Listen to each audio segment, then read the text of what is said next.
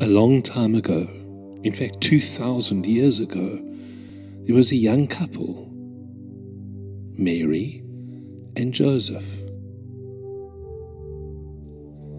And they had to go to Bethlehem because the government told them they had to go and fill in some forms there.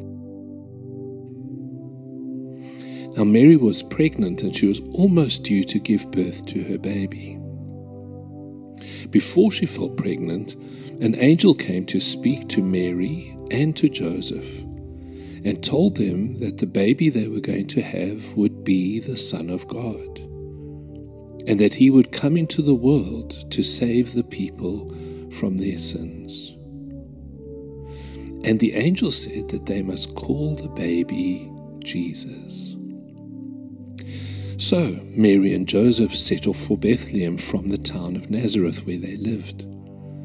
But when they arrived in Bethlehem, the little town was full of people, because those people also had come to fill in the government forms. And because there was no internet in those days, they couldn't make a booking online, no tripadvisor.com.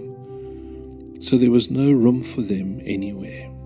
They knocked on some doors, but the answer was always the same: fully booked, no rooms available.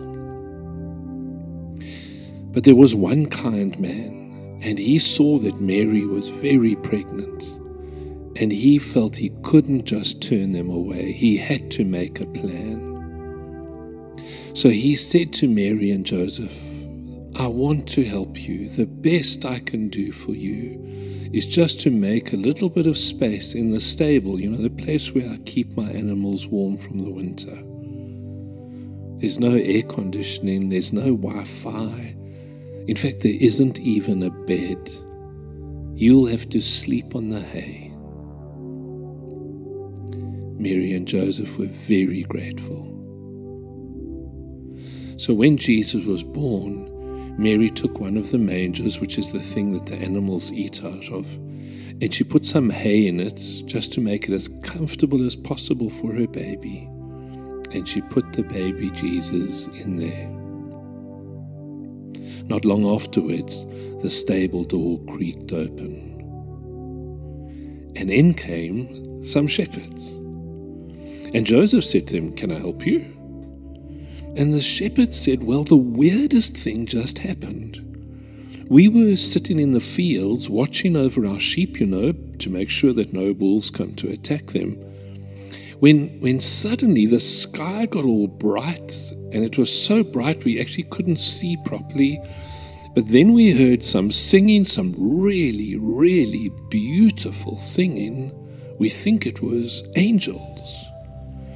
And then someone spoke from that light as well and said, 'In town, a baby has just been born, and he's going to grow up, and he's going to show us what God is really like. And he's going to help all of us learn to love and to trust in God.'" It's a wonderful story. But it's more than just a story. It's a story to tell us that Jesus came into the world so that we would know that God will always love us. From when we are little to when we are very old, God will always love us. When we are naughty and when we are good, God will always love us. God will always love us. Say it with me. God will always love us. One more time. God will always love us. Yay!